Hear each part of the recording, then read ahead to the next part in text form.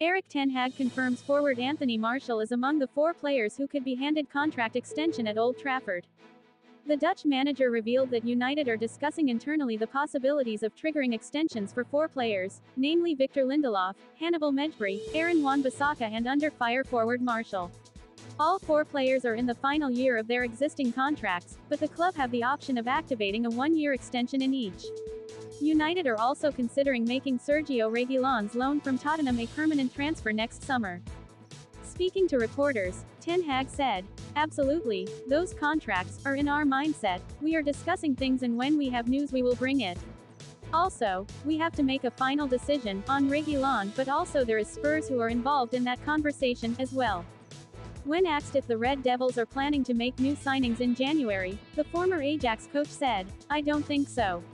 A lot will happen in the window, but we have to be prepared if there are opportunities, if there are certain circumstances or surprises, we have to be ready to act." Martial received a lot of criticism for his poor showing against Newcastle United last weekend.